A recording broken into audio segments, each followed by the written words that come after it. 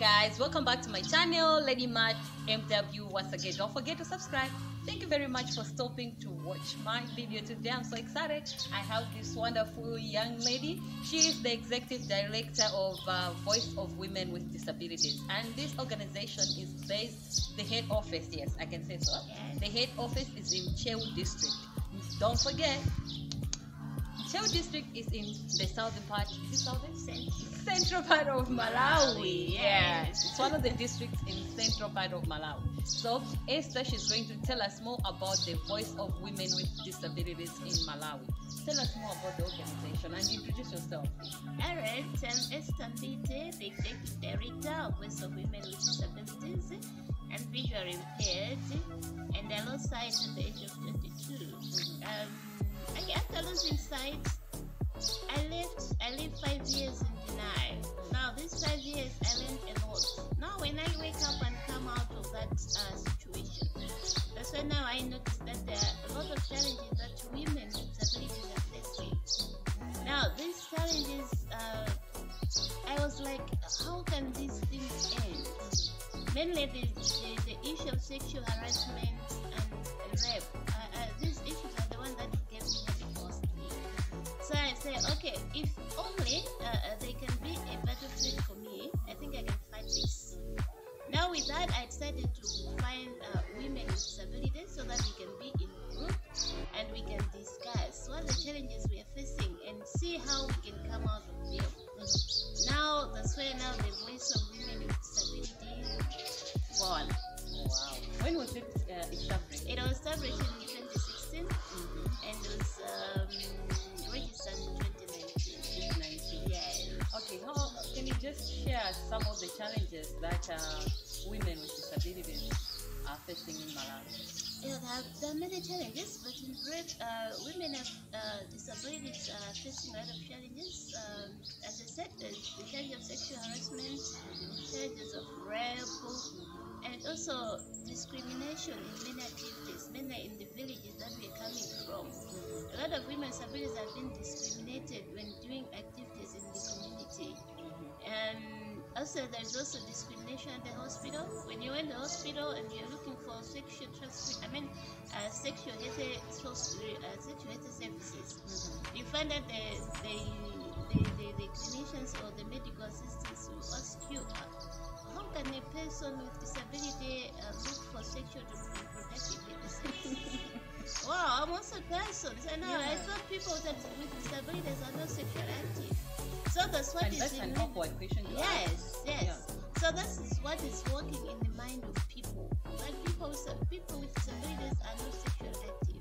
So when I look at all those things, guys, my viewers, do you have the same in your country? If you have the same attitude, negative attitude, can you just give us a comment where you're watching from and what else can be done so that these negative attitudes, mostly in Africa, I guess, and I don't think it's only Africa, around the world, these are the perceptions that people have and their attitudes, the negative attitudes that a lot of people have to say persons with disabilities, they cannot be sexual active. Why? Esther, tell us about your life, maybe just share us. Yes. Do you have children, Esther? Because yes, I have two. You have two boys. Just imagine. She is blind and she's a teacher. She's also an executive director, and she's also running a business, personal business, and married as well, managing the family, everything. Okay, Esther. All right. Okay, yeah. Just try to start to highlight on the achievements that so far as the Voice of Women with Disabilities, so far have you achieved? Okay, fine. So far as Voice of Women with Disabilities, we have achieved a lot, and we have also learned a lot. I'm saying that we have learned a lot because sometimes you might think that you know everything, but when you go and find out other people and see what they're doing and what they have gone through, you see that no, I was left behind. Now, as Voice of Women with Disabilities, we have managed to meet chiefs in the villages so that maybe we should discuss the challenges that they face or the cases that they were reported to them about the violences, gender-based violences against women. So we find out that there are a lot of gender-based violence happening to persons with disabilities, mainly women with disabilities. But the big challenge is that the uncles and the fathers in the house, they always say, no, oh, this woman she's living with disabilities, she cannot get married. So maybe if you are raped and somebody has impregnated you, the parents will still say, no, this guy will take care for her. Now, which is like violating rights, because we also have the right to marriage. Now, when parents say that no, this lady is disabled, she cannot manage marriage life. It's like you are disturbing that person. So I found that the chiefs are failing to take care for that cases because it's like it's handled in the family. So that's one of the things that we have learned. And the other thing that we have learned is that also men are also worried. Those men, I mean those with disabilities or without disabilities. They're worried because they always say that when you talk of gender-based violence, you always talk about with ladies. What about us? Because when we talk of gender-based violence, it's us who are violating your rights. Now you are leaving us behind. So if you are leaving us behind, that means you are giving us power to violate more and more and more. So after meeting the males, then with the soon now we also learn that we also need to engage the men. So we've been engaging the men, and also we've learned that all these things they need to start from the ground. Now also we have to also meet girls with disabilities. Now we went to schools and meet the girls with disabilities and find out their challenges and how they go about it. So that's the big achievement that we have done. I see that you have a lot of achievements that you have so far done since 2016. Yes, but when you are learning and when you are trying to reach to the goals, you still face some challenges. Can you just highlight some of the main challenges that you are facing? All right, thank you, Mother. The main challenges that we are facing is lack of resources. For example, if we are to meet at a certain place, and maybe there are women with vision impairment, there are those with albinism, these people mainly, they need to work with a guide. So that means when you're budgeting, then you have to also budget for the guide. So that's a big challenge. And the other challenge is that up to now, people, they don't trust.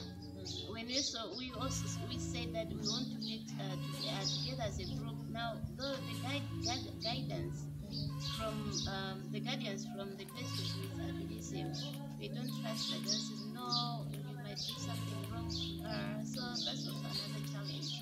And the last challenge and the biggest challenge is the males.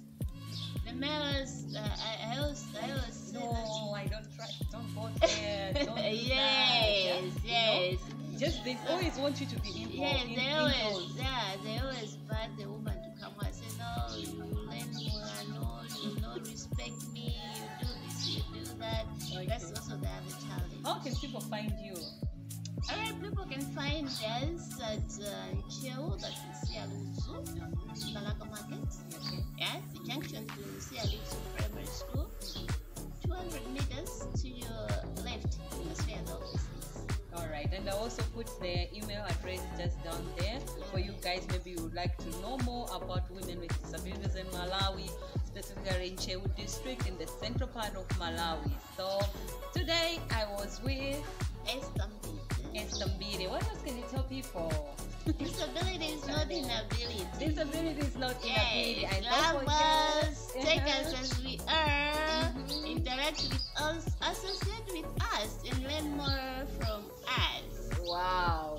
Associate with them and learn more with them. Yes. So thank you guys, and if you're not one of my subscribers, subscribe, and if you're one of my subscribers, don't hesitate to give a comment, like, and also share the link to others for more awareness stories.